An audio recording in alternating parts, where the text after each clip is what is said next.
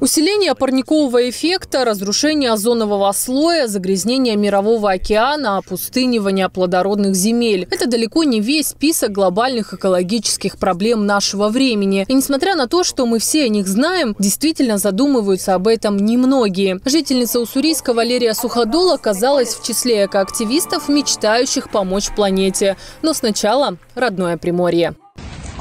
Здравствуйте, я Суходол Валерия Викторовна. Хочу представить вам видео на тему проблемы загрязнения воздуха в Приморском крае.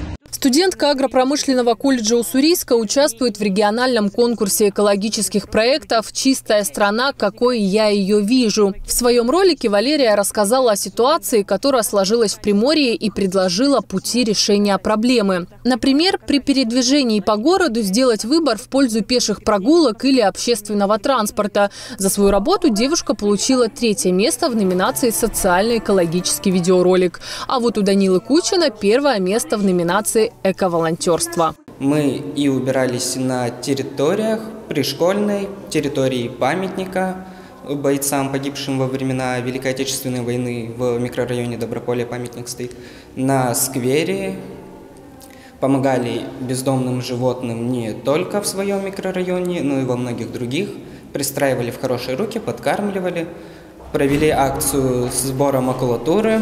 Прием заявок на участие в муниципальном этапе конкурса «Чистая страна, какой я ее вижу» стартовал в марте и длился 1,5 месяца. Предложить свое решение экологической проблемы в этом году захотело рекордное количество участников. Этот конкурс проводится уже 4-й раз.